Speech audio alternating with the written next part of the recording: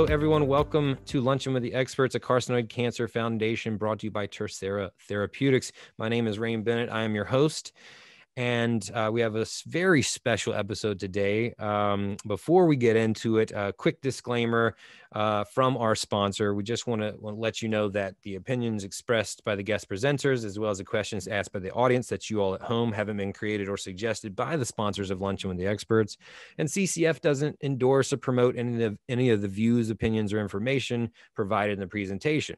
So audience members, again, that's you, should not rely solely on the opinions or information expressed by the guest, and should seek guidance and direction from their own medical advisors regarding any choices they make about their health or treatments. That is the main takeaway. We're going to give you some great insight today and direction, but we don't know your specific case. So by all means, take that direction, bring it to your home team, and make the best decision for you moving forward. So I'm very happy to announce that we are successfully this time hosting my friend, Dr. Mark Lewis, who tried to join us, I think, back in December. Was that right, Dr. Lewis? Yeah. And we had a little, it was not our fault. We found out it was Facebook. It was Facebook, little technical difficulties, but we rescheduled. He was gracious enough to give us his time again. And a quick announcement before I let him introduce himself. He has, what do you have coming up at I have an urgent patient at 10:45 my time, so I apologize. Yes. The conversation will be only about 45 minutes and less. Right. So he has an urgent patient, and everyone probably understands that has to take precedence. We are grateful for all our experts' time, but we always have to know that something could pull them away, and that is of the utmost importance, of course, and the top priority. But Dr. Lewis, very quickly, tell the folks what you do, where you work, and how you serve the NET community. Yeah, you bet, Rain. So just a delight to talk to you, and I'll say the neuroendocrine family, and I have an interesting relationship. I have what I call a bicameral mind. So I think about it two ways. I am a doc, but I'm also a patient, and those things are for me inextricably connected. So you asked about my location and my day job, so to speak. So you've been kind enough, actually, Rain, yourself, to come and visit me. So I work in Salt Lake City, Utah, and I work for an organization called Intermountain Healthcare. And especially for those folks that are maybe closer to the West Coast, maybe the best analogy I can make is we're kind of like Kaiser Permanente in the sense that we're a large integrated healthcare system that does a lot more than just oncology or endocrinology, but we serve a very wide geographic expanse. Now, California, very famously, is populous and dense in most places. We actually kind of have the opposite, where we're covering a really vast geography. As it happens, Intermountain requires me to be licensed in 6 states. So Utah, obviously, but essentially all the surrounding states. The Rockies are kind of a firewall. We don't have much of a presence in Colorado, but everything else, sort of from the Rockies west to the Pacific Northwest, is our territory. And especially in the era of COVID, I've increasingly been doing what we're doing right now and connecting to patients in other states, sometimes hundreds of miles away, and either consulting with them and sometimes even directing their treatment. So one of the things that we've learned is there's a lot you can do through the computer, and there's a lot you can do to bring care closer to home. And we can maybe even get into some of those logistics later. I am a medical oncologist, so somewhat inexactly, people describe me as a chemo doctor. That's not wrong, but it's not all that I do. And Right. One of the beautiful things about neuroendocrine tumors, as your audience will be very well aware, is there are many options that actually aren't chemotherapy, and many situations in which chemotherapy is inappropriate, and giving it would be, frankly, malpractice. So I'm the Director of Gastrointestinal Oncology here. It's a very brief professional origin story. I did my training in oncology at Mayo Clinic in Minnesota. My wife is a native Texan. So after not 3 years, but 3 winters there, as she put it, she said, this is a little cold. Those were not her exact words, but that was the gist. And we moved back to Texas for my first job after fellowship, which was at MD Anderson Cancer Center. And Anderson is pretty famously, it's a world-renowned center. It is phenomenal at research. But I learned something there, because I was one of only about a dozen oncologists in the whole place who were tasked with general oncology. So basically, I had to be prepared to see almost literally anything that came through the door, which, as you can imagine, in a place like that, really is a very, very vast spectrum. So on the one hand, I had to have breadth. On the other hand, I was increasingly dealing with my own illness, which is neuroendocrine. And I had a dual appointment, partly again out of my own selfishness, in gastrointestinal oncology. And I thought two things. Number one, I thought, wow, breadth and depth is a nearly impossible juggling act. And partly it's because we have a nice problem in oncology. Is, there's so much progress and there's so much to know, and it is constantly changing and evolving. Mm-hmm. So that's one part. And then the other part was, I wanted to focus. I wanted to drill down on my tumor type. And so I think that between those two things, I think it was really sort of happenstance and providence that Intermountain, kind of out of the blue, back in 2016 said, hey, would you like to come work for us? You can do exclusively GI, and half your time can be clinical and half your time can be focused on research. Mm-hmm. Now, obviously, there's days like today where even when I try to carve out my time, patient care is still important and takes precedence. But overall, I've been absolutely over the moon here. And then the last thing I might say for your audience, and then more than happy to kind of open up for questions, we have a superb support group right here in town. So, I've worked at Mayo, I've worked at MD Anderson.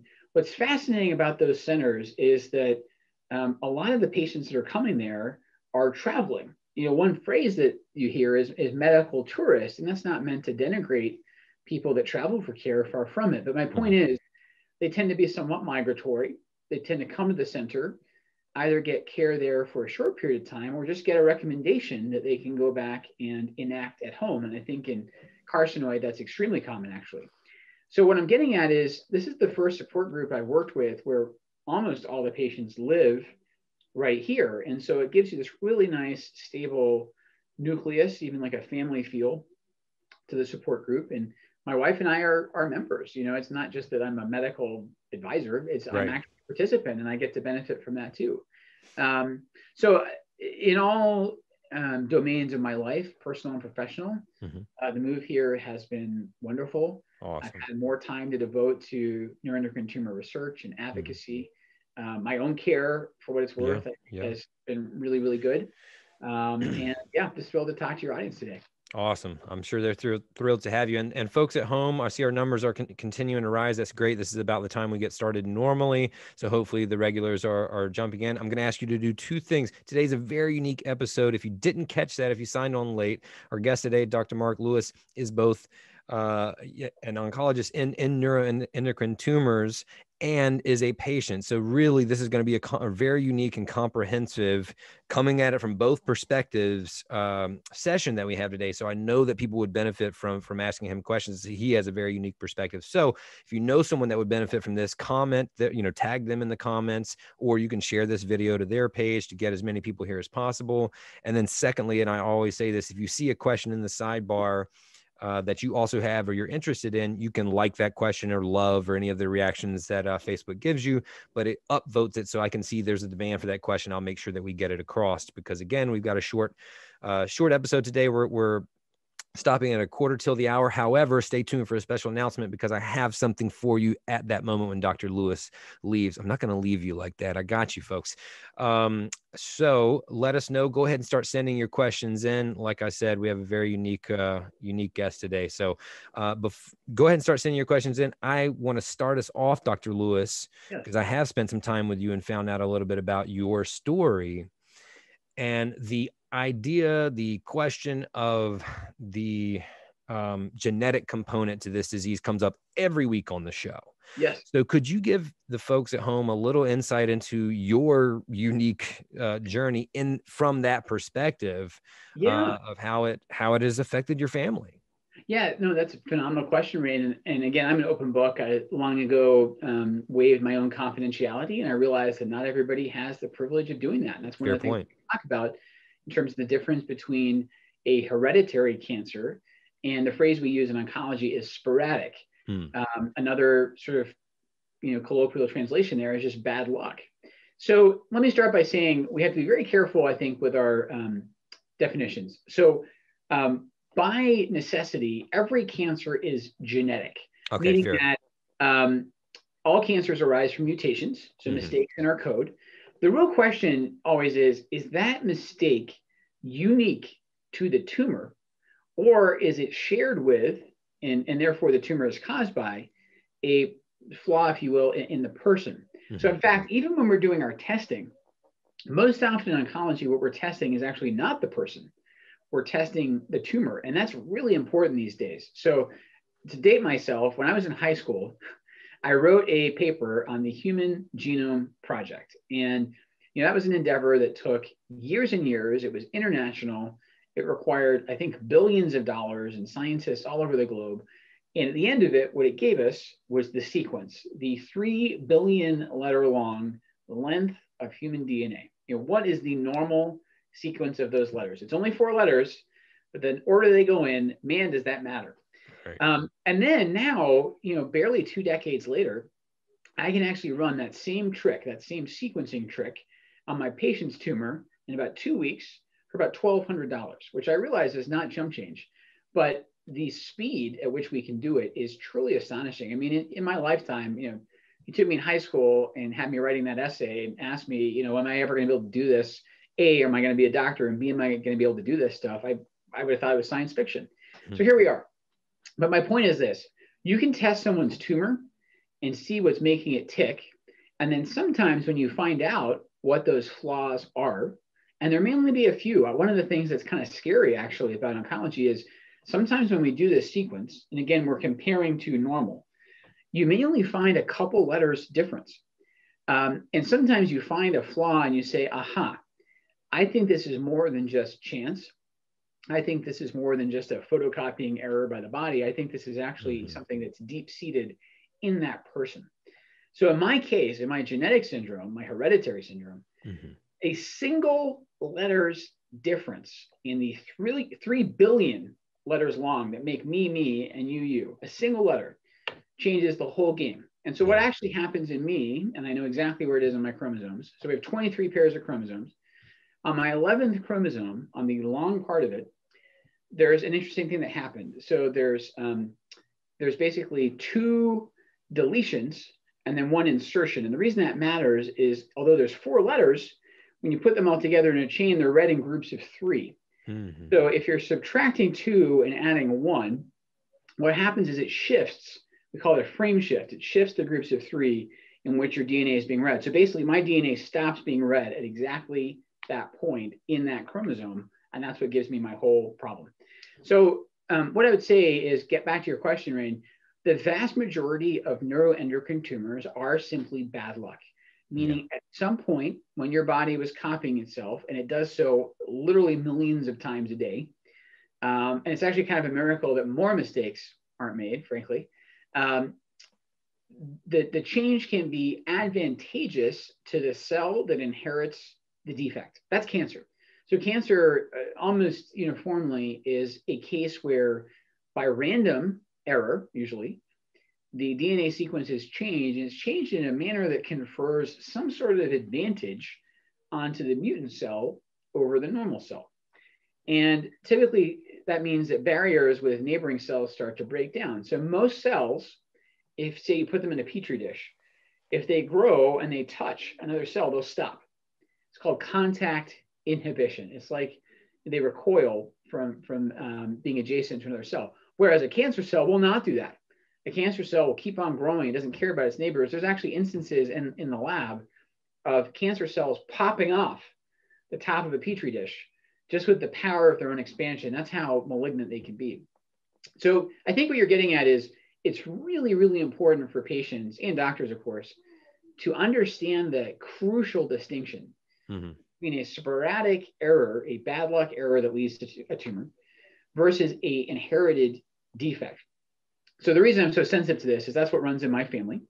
And also I had my own genetic testing in 2009.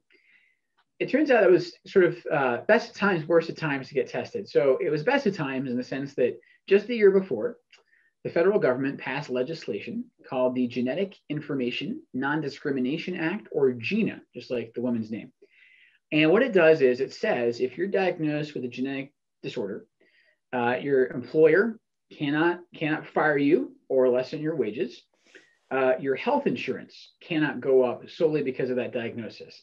So that was great to have that protection. Unfortunately, it's not full defense. So your life insurance premiums can go up. And this is kind of playing the longer game, but your disability insurance and your long-term care insurance, like nursing home placement, that can all rise. So the government said, okay, we're going to protect this stuff, but largely because of lobbying, they weren't allowed to protect the other insurance policies. And so I kind of stumbled into all this. I had no idea about the law. I just wanted an answer clinically. And so I would say I have partial protection, and I've learned to incur those financial penalties. I say it out loud though, because I want other people to understand if you run headlong into genetic testing, meaning testing of you, you can actually run into some pretty significant or fall into some pretty significant pitfalls. Got it. Well, we got some questions coming in, so I'm going to go ahead and start pivoting to that.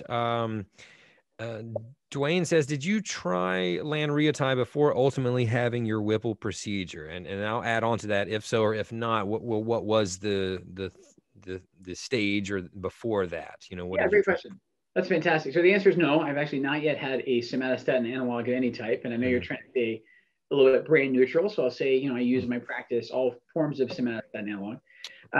The reason, Dwayne, is the growth rate of my tumor that prompted my surgery was fast enough that I actually was not sure that lanreotide was going to work. So what happened was, I diagnosed myself with this syndrome right when I was starting my oncology training. So as a quick aside, it turns out that if you show up in your fellowship and you're doing cancer medicine and you tell the doctor assigned to you that you think you have a tumor syndrome, the first thing they're going to assume, and perhaps not wrongly, is that you're a hypochondriac, right? We read a lot of textbooks. There's something called medical student syndrome, where you convince yourself that everything you've learned about is it doesn't maybe seem too funny outside of medicine, but one of my fellow med students had a nosebleed, and we all immediately went to it being Ebola. So that kind of leaps of logic. But regardless, once I got past the again, understandable skepticism, and I got my diagnosis, then it was time to figure out, well, what's actually wrong with me? So the first thing to do in someone with my condition, which is MEN1 or multiple endocrine neoplasia type 1, is almost all of us to a person have to fix our parathyroid glands. So I'm pointing to my neck underneath my tie. These are tiny little, typically pea-sized glands, live on the back side of the thyroid, so next to thyroid, parathyroid. And they have nothing to do with the thyroid, they're just there. They have everything to do with how your bones turn over. So it's funny, when you look at a skeleton, in a museum or such, it looks so static. Our bones just look like they're doing nothing. But when we're alive, they're constantly in motion. And it's beautiful, actually, because A, they give us structure and form. But B, they're also a reservoir of calcium. So at any given time, something like 98% of your calcium is in your bones and 2% is in your bloodstream. And it's a very tightly regulated dance. And you only want that 2% in your bloodstream, because if it's any more than that, your bones get weak. So when I was diagnosed, I already had osteoporosis, because this leaching process had been going on unchecked for years. So my point is, I fixed this first. I had 3.5 of my glands taken out and just thrown away. And then my remnant gland eventually, because it's genetically programmed to do so, is going to get big again and cause problems. But so far, so good. So then I turned my attention to my pancreas. And what I found when I was 30 years old, my entire pancreas had tumors in it. It's always going to. For as long as I have a pancreas, that's how I'm programmed. And so my point then, Dwayne, is I was following my pancreas every year. And it's funny too, I'll say I was at Mayo, and I got a host of different surgical opinions. So one place I will empathize with the audience is you almost get a different answer or a number of answers based on the number of specialists you've been to. We all kind of look at things differently. And Rain, you and I recorded a surgery video here pretty recently, and I think there's all different ways of looking at surgery for these tumors. And, I would actually argue, I think the sign of a really, really good surgeon is not just their technical aptitude, it's knowing when not to operate. I think that's really, really important, especially if, like me, your body is going to be, mutated for your entire life. So I got literally this range of options. I got pure observation, have the Whipple procedure, which I've now had, which removes the head of the pancreas, or the most radical, have my entire pancreas removed. Just take care of the problem. I literally had those three opinions to juggle as a 30-year-old man, who was getting into, but did not yet fully understand oncology. Yeah. So what I opted for actually was observation. I said, well, this sounds really invasive, either a Whipple or a full pancreatectomy. So why don't I watch? And funnily enough, in an act of supreme selfishness, at Mayo, one of my jobs as a trainee was I had to do a research project. And I actually went to my faculty. I said, hey, listen, I know this is going to sound self-serving. I want my research project to be, how do you predict which MEN1 patients need pancreas surgery? And they said, actually, that's a question that we don't have the answer to, so go for it. And I was so lucky. They paired me up with endocrine surgeons, and I got to go down in the archives and look up literally hundreds of cases and sort of figure out, what no patient has is a time machine. You don't have the ability to go back and say, okay, if I had gone path A, how would things go versus path B? But what I had, which was almost as good, was this massive historical archive. Like literally some of the records I was looking at dated back into the early 1900s. So I had almost a century of information. And of course, things evolved greatly in that period of time. So Mayo, again, could not have been nicer about it. And I ended up actually getting to go to Japan and present these findings at an endocrine conference. It was one of these pinch me moments where I was like, how did I get here? This is like, I'm so lucky to be in this position. So what I found is this: most MEN1 patients can monitor their pancreas until one of two things happen. Either one tumor becomes dominant and grows larger than 3 centimeters. So we love the metric system in medicine. That's a little bit over an inch and something. Or one of the tumors started showing a much faster growth rate than all the others. And that's what happened to me. Is I was having yearly scans, and then one year, actually the year I moved here, my dominant tumor jumped in size, more than doubled, and I could tell its growth rate was taking off. So all the others stayed even keel. This one bad actor started accelerating. So Dwayne, the long answer to your question is that's why I didn't do lanreotide. Is I sensed, and I was ultimately proven right by the pathology, that the proliferative rate, the sort of cell turnover in that one tumor was becoming so fast that A, it needed to come out, and B, I was unlikely really to be able to hit the brakes, so to speak, with either lanreotide or sandostatin LAR. And that's exactly what happened. That's why I had my surgery. I have so far been proven right, both by the pathology and by the fact I've not yet developed metastases. That could change the next time I get a scan. I get scanned annually at this point, but so far so good. If I do develop metastases, probably the first thing I'll do is a drug like lanreotide. Yeah. But it's funny, I'm a little bit, honest with my patients. Like I've not really had anything systemic. I've had 2 arguably major surgeries, but I've not required any of the drugs that I often prescribe. Got it. Thanks, Dwayne. Dr. Lewis, you had mentioned something about the different approaches from surgeons. And so Clinton, this leads well into his question. How should a prospective patient choose a surgeon? Are there rating services, scorecards, anything like that? Yes. Okay, great question. So actually, I'll tell you how I did it. So I'm here at Intermountain. I think I'm at the best or one of the best surgical hospitals in the entire state or region. And one way I know that, to answer your question, is volume. So as a general rule, the more complicated the procedure, the more you want your surgeon doing it. So anyone that's read Malcolm Gladwell, he has this theory, you have to do something for 10,000 hours to acquire mastery. So my favorite band in the entire world is the Beatles. In fact, somewhere in my office, I have a painting of Abbey Road that my daughter painted for me. That's awesome. That's my favorite album. And everyone acts like the Beatles just came out in 1962, 1963, and were sort of just formed and perfect and ready to go. They got there through literally thousands of hours of practice in some very seedy clubs in Hamburg. Yeah. And by being together as a unit and being forced to practice, they became, again, in my mind, the best band in the world. You want your surgeon to follow the same path where they need to be doing something a lot to be really, really good at it. So one thing you can ask objectively, and this is not a rude question, I would say to any surgeon that you're interviewing, because you're interviewing them, not the other way around. I would say, how many of these have you done? Okay. And funnily enough, my patients will do the same thing to me. And yes, doctors are famous for having egos, but actually I would say the tables are turning, and especially for this patient population, you guys are super savvy. I, without question, say that the neuroendocrine patients are the savviest for sure patients in oncology, because it typically takes years to get the answer you're looking for. And in the process, you become remarkably good at research and self-advocacy. So back to the surgeon. Not at all a rude question to say, have you done this before? Question number 2, how many do you do a year?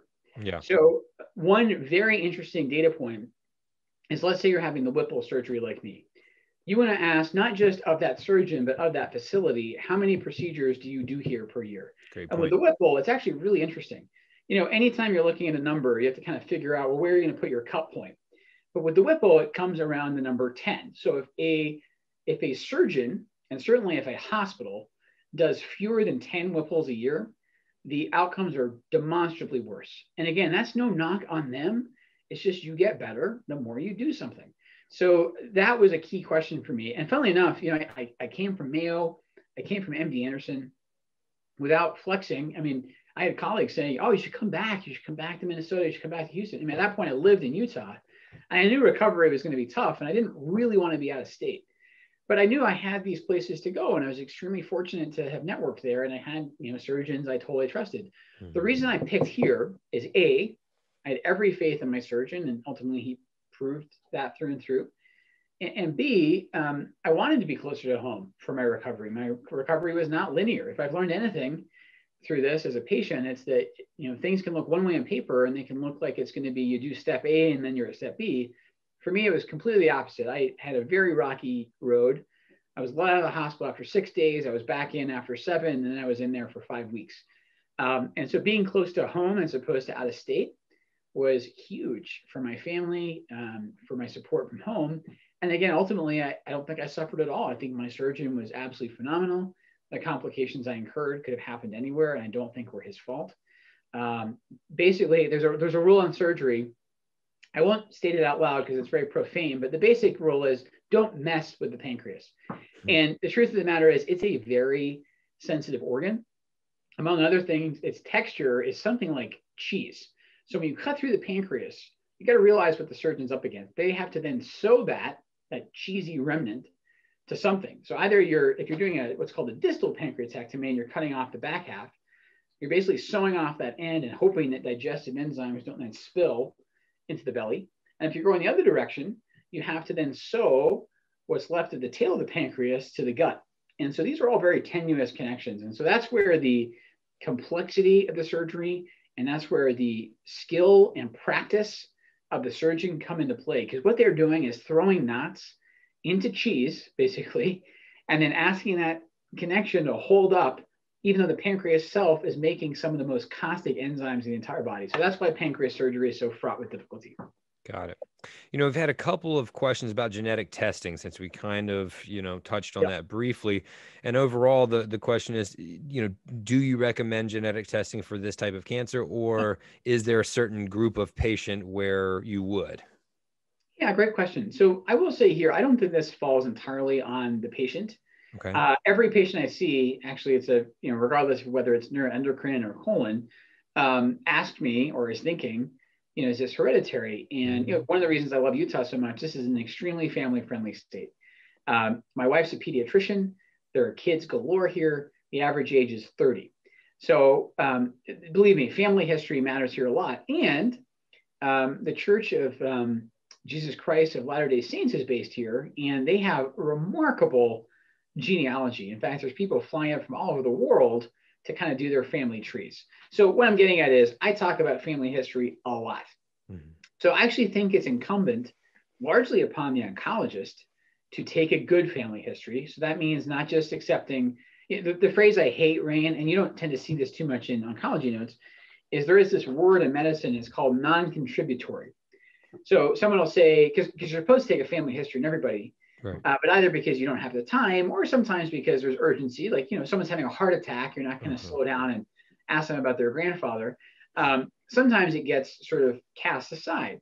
But I hate seeing that word when cancer is in the mix because it is seldom non-contributory. So what I'm getting at is sometimes it's actually the oncologist takes the history. And I'll give you an example. We have learned in the last decade that the same mutation that drives a lot of hereditary breast and ovarian cancer, and is actually the reason that Angelina Jolie most famously had her mastectomy, that same mutation drives the non-endocrine form of some pancreas cancer. So it seems completely disconnected that your your maternal aunt and your grandmother would have had breast or ovarian cancer, but it actually matters a tremendous amount. So what I'm getting at is not even enough to say, oh, some relative had cancer. You really want to drill down. And this is a two-way street. You want to know as much as you can about your family, and then your oncologist ought to then take that from you. So really you're kind of meeting in the middle. And that's where the oncologist should or should not recommend genetic counseling. I cannot stress to you enough. These direct-to-consumer tests like 23andMe, they're very appealing, but they are not necessarily clinically validated, and you cannot entirely trust what they tell you if you're really looking for a disease-causing mutation. Secondly, a genetic counselor knows the right test to order and can help you navigate all the insurance pitfalls that I mentioned earlier. So I just went into it not really having any of that foresight or advice. I just said, I want the MEN1 test. Boom, I got the result. Again, I was kind of working my professional courtesy there and asking another doctor to order it for me. In hindsight, I would not have done it that way. I would have asked to see genetic counseling and gone through them for all of the relevant testing. So the takeaway for this talk is, again, I cannot stress enough, most people with carcinoid and neuroendocrine tumors do not have hereditary syndromes. By some estimates, it's probably fewer than 20% of us are in that group. However, if you really still have questions, I mean, talk to whichever doctor is managing your NETs. And if they're uncertain, then absolutely a genetic counselor should be involved. Awesome. Thank you for that. Scott says, are there any studies or indications on what may impact cell proliferation rate? Is it that a single or group of cells with a tumor may be of a higher rate, which eventually wins among the rest, or are there potentially other factors? Yeah. So I get why you're asking that. So another way of looking at it is the Ki-67. So the leader of the support group here in Utah is a wonderful man. His name is Merlin Densley. And one of the things that impresses about me the most, he doesn't have a medical background, but he has learned an unbelievable amount about neuroendocrine tumors. I actually put him up there with some doctors I know, not NET specialists, but actually pretty close. So one of the things he does, which is so beautiful, is he trains the members of our group to know these sort of fingerprint details about their tumor. And I always know when Merlin sent me a patient, because they'll show up in my office and I'll say, hey, what brings you here? And they'll be like, oh, I have a grade 2 functional midgut tumor with a Ki-67 of 8%. It's that kind of level of granular detail, which frankly is a joy from the oncologist perspective, because half the consultation is already done at that point. And then you can just focus on how they're feeling and how to make them feel better. However, what I think the question is getting at is one of two things. Number one, growth rate absolutely matters in how we manage these tumors. And one real downside, I think, to the carcinoid label, which I know a lot of people actually sort of don't like so much. I'm going to grab a prop here behind me. So one of the reasons I keep this on my desk, this is the father of neuroendocrine pathology. Yes. For those of you who don't know him, his name is Siegfried Obendorfer. He was a pathologist in Munich in the early 20th century. In 1907, he was doing autopsies and found in the small intestine of some of the postmortem cases these tiny tumors that to him did not classically look like cancer. It wasn't clear from his investigations that they'd either been bothersome during life or that they'd spread anywhere, so he called them cancer-like. And the German word for that is Carcinoid. And even by the end of his life, he was a Jewish man, and he actually had to flee the Third Reich and ultimately ended dying in Istanbul in the early 1940s. He realized this was a misnomer, and he tried to fix it. And it was too late. Even now, 100 and something years later, it's entrenched, and it's part of the name of your organization. I'm not saying that's wrong, but my point is that even physicians will sometimes use the carcinoid label to infer incorrectly that these tumors are not harmful or aggressive. And so what I'm getting at is growth rate is typically measured as a percentage. So there's various ways of doing it. You can either count with a microscope how many cells are dividing, which is pretty rigorous work. You're looking for what's called mitoses, or the moment where they're copying and then splitting. Or, and this is the probably more efficient way of doing it, you can lay down a chemical that brings out those signals, and you can measure how many stain positive versus how many stain negative.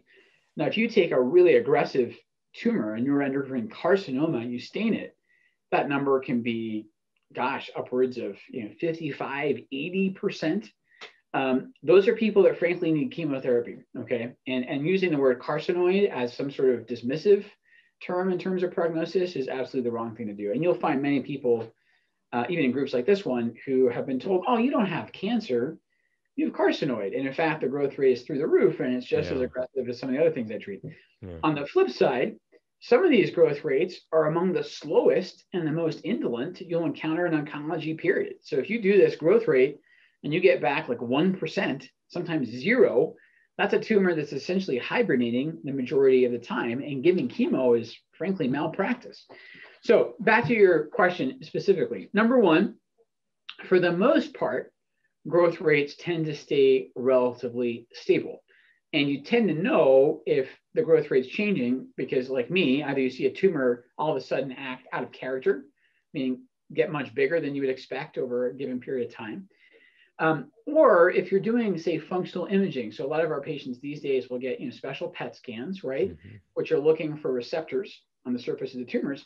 If those receptors were there and now are gone, that's a bad sign. That typically signifies a tumor that's getting a lot faster and going through a process called de-differentiation, whereby it no longer even has the receptors. And that's almost always an aggressive actor. And then finally, the part of the question I want to get at is sampling.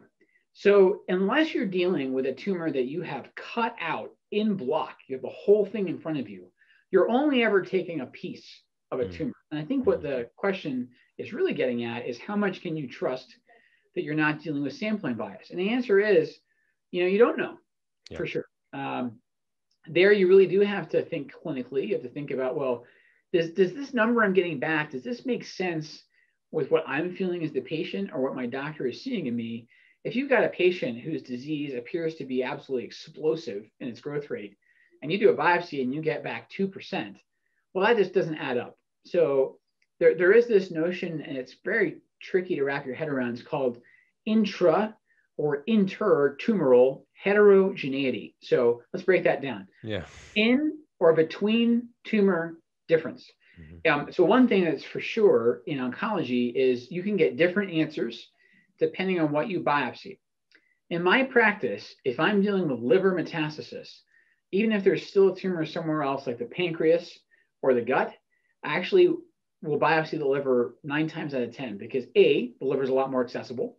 It's generally pretty easy to get to with an ultrasound. And B, I'm actually more interested, frankly, in what the metastasis is doing than I am in the primary tumor, because the metastasis and its behavior is generally more influential on how that patient is going to do in the long run. And I craft my treatments accordingly. I have in my head sort of one path I go down if the growth rate is 10% or lower, another path between 10 and 20, another path between 20 and 55, and another path 55 and up. And none of those numbers are arbitrary, but I won't waste your time explaining how I came up with the cutoffs. Most neuroendocrine specialists think very similarly, and most of us feel like you're flying blind unless you know the growth rate. Thank you for that. Thanks, Scott, for your question. Next question, Linda says, Dr. Lewis, how are you monitored yearly? What test, what imaging? Yeah, thank you for asking. So one of the things to think about, and I'm not trying to scare anyone about past or future tests, is radiation. For sure. So when I was coming out of fellowship, I actually had a couple of faculty who were what I call sentries. They thought that their job was sort of to be security guards for their patients. And they thought their main duty was monitoring. So I had one faculty member, a man I still greatly respect, but whose practice I have not adopted. And he said, Mark, when you're following people, and this is true, he said, you want to be getting a CT scan every 3 months. So that's great. But, CTs are stacks of x-rays. So computed tomography means that you're taking typically something like 200 x-rays that are taken in thin slices, and then you're using a computer to reconstruct them, and you're simulating 3 dimensions of 2-dimensional slices. But my point is that's a lot of radiation. So if you follow that guy's advice, and if I was to do a CT scan, say on urine, every 3 months for 5 years, it's 4 times a year times 5. That's 20 scans times 200. That's 4,000 x-rays. That is, by some math, enough to cause a cancer, especially if you've already had one. Right. So we don't do that, or I don't do that. So I'm down to 2 options at this point. So I used to, every year, to the question, I used to get an ultrasound put down my throat and put next to my pancreas. And that allowed A, no radiation involved, B, to be right there if sampling was necessary, if they needed to biopsy something. So that was very, very appealing. Yes, it was slightly invasive. It required sedation. It required me taking a day off, but I was able to do it. I had experts to do it. And I knew I was incurring no radiation in the process. So now that I've had my surgery, though, the upper gut in me is completely rearranged. So the head of my pancreas is gone. And where the intestine used to kind of curve around it, that's also been cut out. And I've been all kind of put back together. My joke about the Whipple is, they do to the upper abdomen what Picasso did to faces. You take the parts you can recognize and you shift them, and you can kind of end up seeing, the original expression, but not cubist interpretation of it. So my point is, the ultrasound won't work anymore because they just can't get that ultrasound where it needs to be. Yeah. So I'm down to one of 2 options, and I'll tell you which one I defer to. Right now, I am lucky enough to do an MRI every year. And the reason I picked that is an MRI is a big magnet. I know it's noisy. I know it's tight in the machine. But in 45 minutes, I get all the pictures I need for the year. I incur no radiation, and I get extremely good pictures of my liver and my pancreas. The one thing it is not good at looking at, and this is important for a carcinoid population, is the gut. Because in the 45 minutes you're in the machine, your gut's going to move all over the place. There's no way, no matter how still you are, you can hold your breath for 45 minutes, although I don't recommend it. Your gut's going to be moving constantly through, it's like if we were see-through, it's almost like a big bag of snakes. So that doesn't work very well for the gut. So then my backup and the go-to for many people is going to be a PET scan. And again, if you really read the fine print, most PET scans are actually PET/CT. So you're putting some sort of isotope into the arm, and then you're seeing where it goes, and then you're mapping that against the CT. Now here at my institution, this is not the case everywhere, that CT is extremely low dose in terms of radiation. You just want sort of the minimum possible anatomic detail, so you have some framework over which you can superimpose the isotope map. You don't need the CT to be as strong as incurring as much radiation as a normal CT would. So my point is, as you add up your lifetime radiation exposure, regular CT scans, it's gonna be a sum every time you're adding to the sum every time you get a CT. MRI is 0, and then somewhere in the middle usually is the contribution from PET scans. Got it.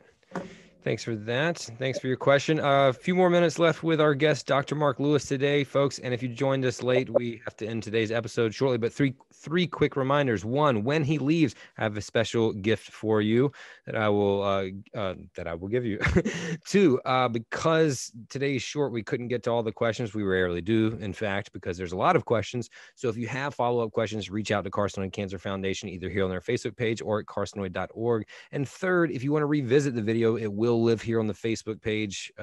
It'll be evergreen. You can go to the videos tab and access it, rewatch it. And also starting Monday, we republish it to YouTube. So anyone who doesn't have Facebook can access it as well. Margaret says, and I've heard this question before, can low-grade NET tumors change to high-grade aggressive tumors? And if so, what's the likelihood of something like that happening?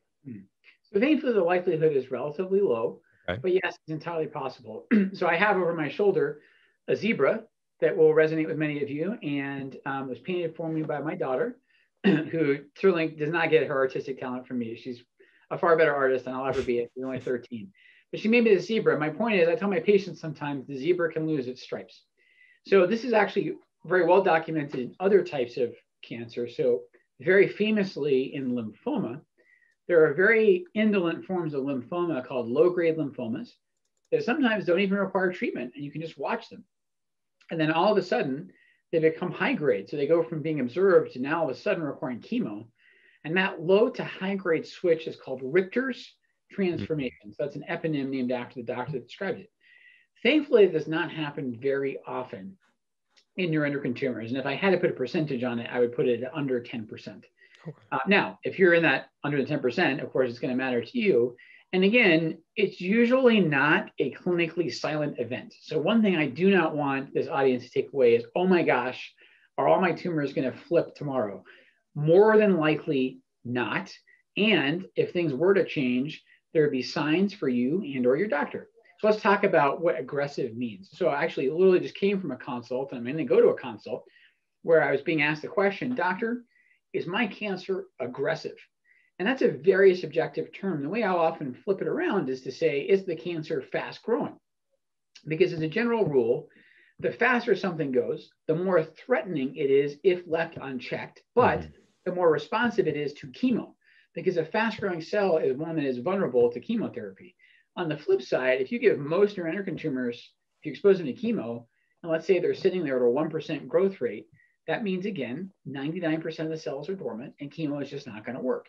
So it's generally very obvious to the patient, the doctor, or both that a cancer cell, and specifically a neuroendocrine cell, is changing its stripes to become low to high grade. So like I said earlier, either you lose a receptor signal on a PET scan, the patient themselves will actually sense the change. And the one big thing I educate all of my patients on is weight. Weight is the 5th or 6th vital sign in oncology. Weight is so important because, again, for all the fad diets and everything out there, all weight loss equals calories out are exceeding calories in. So if you've kept everything else the same, you're not on a crash diet, you're not, on an exercise kick that's new. I just joined Peloton the last month and I am losing weight. Then there's some explanation for why you're losing weight, and you need to know why. And a fast-growing cancer is consuming calories from you, and everything else left to its own devices, you will lose weight. And so I tell patients, and I certainly pay attention when they weigh in, that weight is really important to monitor. To that point, Mary Helen has a question about holistic treatment. Would taking a holistic medicine treatment like ASEA to remove minerals from your body be beneficial? This was recommended to me by a cardiologist to treat carcinoid syndrome. What do you think about holistic medication or treatment? Well, and I realize this may be the last question I get to answer, Rand, so I'll try to be succinct, but also get to it. So listen, I try to be extremely open-minded with my patients and be very honest about something. I was trained in what's called allopathic medicine. Some other definitions call that Western medicine. So the way that we're taught here is largely through very, very rigorous and large clinical trials. They establish this evidence base, and then we go off of that. And here's my point. There are so many supplements on the market that you can get, but the question is, should you be taking them, and or how much faith can you have in them? Very few of them are regulated by the FDA. The one that actually comes to mind is prenatal vitamins. We understandably put more need for authenticity on those than almost anything else that you can buy off the shelf. And then I guess I'll get to the point about this particular supplement in a second, but I'll say that if you're doing a study of a supplement, especially one that might interact with nutrition, just think for a second about how many people you would need to study to actually have a strong signal. So we have this thing in statistics called power, which basically means how big a number do you need before you can trust the result? And the answer in these studies is you need thousands of people, and you generally need one group to very rigorously adhere to one thing, and then the other group to adhere to whatever your intervention is. And that is profoundly difficult to do, whether it's diet, supplements, or both. So most of these studies, unfortunately, are drastically undercut by the fact they just don't have the statistical underpinning. And lastly, in regard to carcinoid syndrome, and again, I know this is sponsored by Tercera, this is not an ad for them. A drug like teletristat or Zermelo is really interesting. It's a first-in-class agent. And again, this is not me being a shill for them, but it is a drug unlike anything else in neuroendocrine tumors, because what it's actually doing is going at a nuclear level to the center of the neuroendocrine tumor cells and preventing the cells from making serotonin in the first place. So everything else that you're doing, whether it's a supplement or a change in diet, is frankly going to be less effective, I think, than going to the heart of the matter and preventing those cells from making serotonin. And so I guess I would just end with that. I'm not particularly familiar with nor a fan of ASEA or frankly any supplement. I always recommend that patients ask their doctor if they're having refractory carcinoid syndrome, ask them what other options are there. And so remember, the shots that we give, whether it's sandostatin or lanreotide or short-acting octreotide, those are operating on the surface at a receptor level. What a drug like telotristat does is operate at that nuclear level. And I think that's really the most effective approach against syndrome. Awesome.